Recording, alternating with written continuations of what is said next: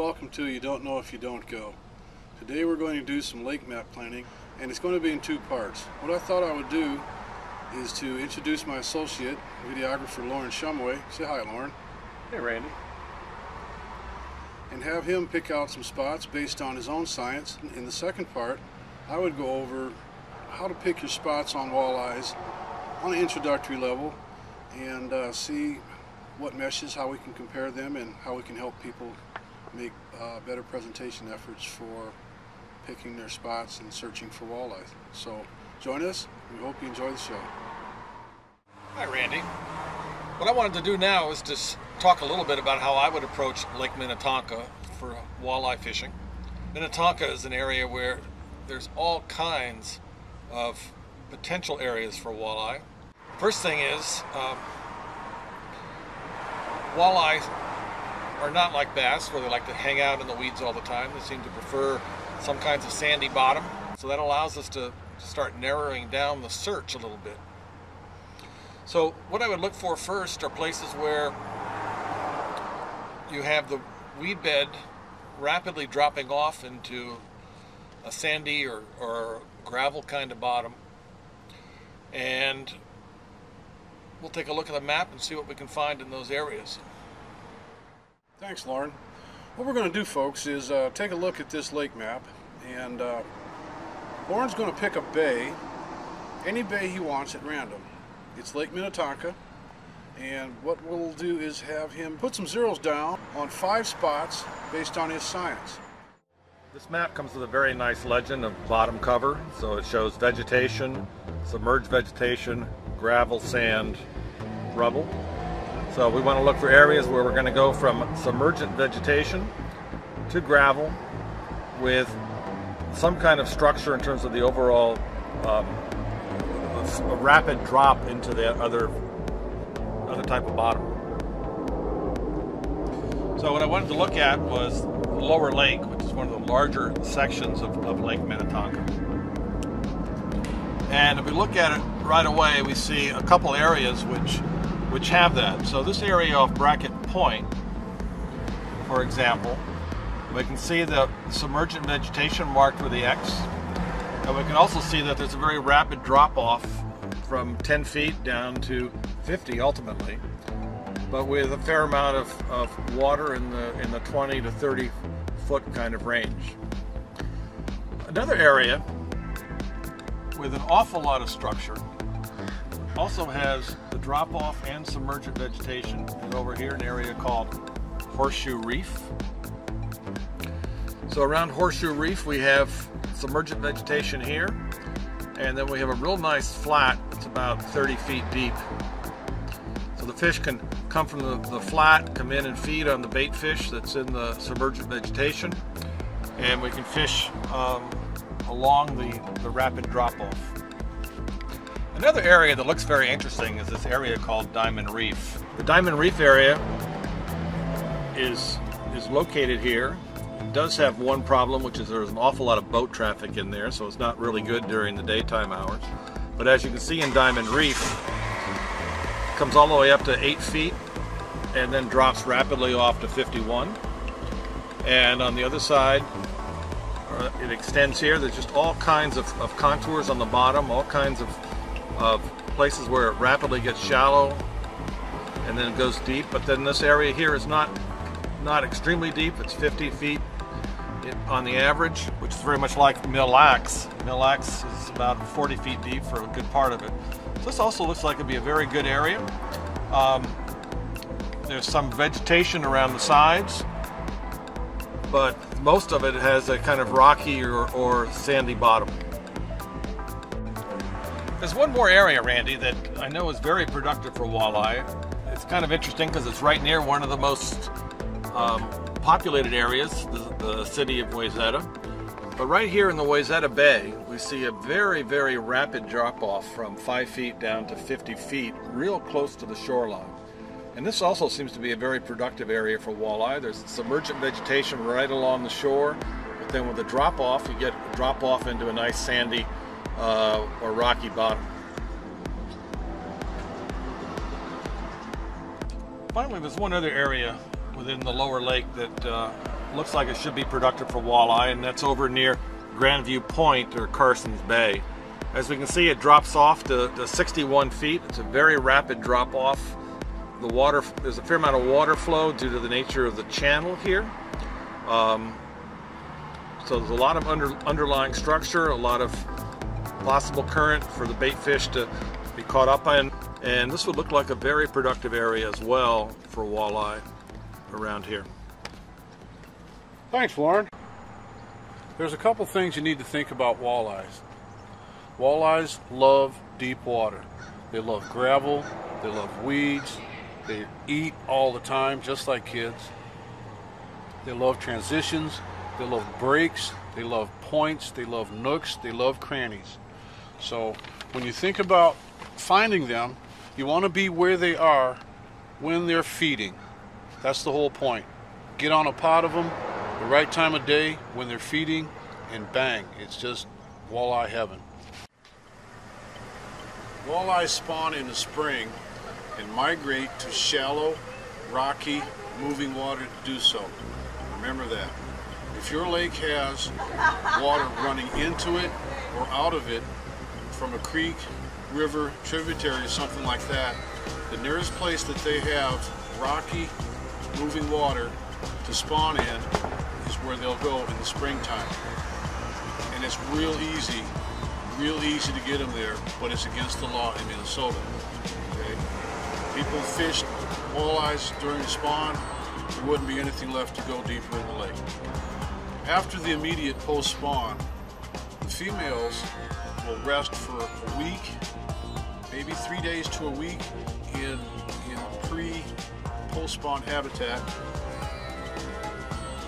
And the bite is good, the feed bag goes on, because after they have rested, they start feeding. What you'll find is that the males and the females will feed in the post-spawn. It'll be the strongest bite of the year in the early season habitat, pre-summer, right around 50 degrees of water temperature, surface temperature. That's another key item to remember, 50 degrees of water temperature. That's when it'll turn on, somewhere around that time. Another thing to think about is fishing them at the thermocline. 50 degrees is right around thermocline weather, and wherever you can find that 50-degree water shallow, where the rocks, the transitions, and the points, and the breaks, and the drops are near to deep water, that's where you'll find them. First item to remember after the spawn, deep water. Where shallow water and deep water match up, it's a good chance you'll find some walleyes there post-spawn. So Randy, I noticed you're smoking a lot of cigars here. That helps you with the fishing? Yeah, you know, for me, when the fishing's a little slow, I light one of these dudes up and everything's better, but for some reason, the fishing gets better too. What I'm going to do is to give you some mnemonics that will help plan your fishing approach to the lake. There's a lot of different things that can go into it, which are in the book, the first book, Walleye. But there's 3 letters that you need to think about, and this one comes from the In-Fisherman guy, so thank him for this because it's really good. It's called ASH, A-S-H, area, structure, and habitat. Those are the 3 symbols or 3 mnemonics that you use to search for walleyes. The first one being the area of the lake that you search, the second one being a finer search in their structure patterns, and the final search being the habitat, where you find them or where you think they'll be. Area, structure, and habitat. Remember that. Once you have area, structure, and habitat in your mind, and again, thank the people at In-Fisherman because it's a really good mnemonic. Once you have it, you can break up your walleye search by season. There's a spawning season, there's post-spawn, there's early summer, the summer doldrums, when the water cools off, later fall bite, then you have a late fall bite, pre-ice, ice up, ice out. That's pretty much the whole year. So they'll do different things based on water temperature, and they'll be in different areas of the lake based on the season. That's where you get into area. Structure follows area, habitat will follow the structure.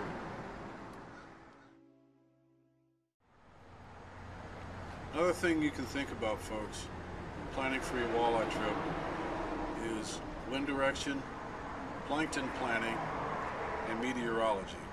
These are some more theoretical items that you can add on a static basis to give yourself the best chance to find a feeding pod. The wind pushes the waves, and the waves push the plankton and their small microbes and stuff like that. So whichever way the wind is blowing, it's going to push them in towards shore. And you know, if the wind's coming from the east side of your reefs and your breaks and stuff is where you should probably look first. Everything has its natural place within the food chain. Without plankton, it has to start somewhere, so that's what it is. Wind drives the plankton, and where that goes, the minnows will go. Where the minnows will go, the fry and the yearlings will go. And where they go, the larger game fish will go, and it just keeps going up till it comes to the toughest predator, you and I. Lauren has got some pretty good spots lined out here, and he has them lined out in regards to area of the lake. There's a lot of water here to cover that he's got lined up, and he's got he's got 5 spots picked out for you. So what I thought I would do is talk about structure look and then a search for habitat within these spots. The first one was Brackett's Point, and if you'll notice here, Brackett's Point is very shallow with weeds and rocks and a point. Okay. Area of the lake, structure of the lake, habitat. Okay, very good spot. Habitat, this whole area. Another good spot, Diamond Reef. Lauren made an excellent pick because the top of Diamond Reef here, it's rocks. It drops off fast, and there's deep water nearby. So the shallow water ecosystem here is going to provide food. The deep water here is going to provide cooler water when it gets hotter. Fish will draw to this because of those factors. When it gets hot, they can go deep. When they want to feed, even though the water is warmer, the food source, boom, they come shallow, they eat, they go back deep. Okay. Area of the lake is lower lake. Structure is the reef that's in 2 parts, and it's about 600 yards long. Habitat, somewhere in there,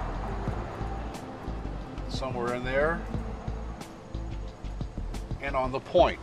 There's that word again, point. Little Horseshoe Reef has got 62 feet of water, not very far from it on this side. It's got 80 feet of water here, 62 and 80. It's got 66 feet over here, deep water. Okay? Area of the lake is off the lookout. Structure is going to be this broken up section in here, which comes out. Looks like rocks in here, and there's a reef that runs this way. Okay, that's the structure. The habitat will be something very small along these places. Area, structure, and habitat. There's your search. Another place, Walleyes Bay. Excellent place, got a lot of walleyes out of there. Area of the lake, Walleyes Bay. Structure, there's rocks in there. It's shallow. That means there's weeds. That means there's food.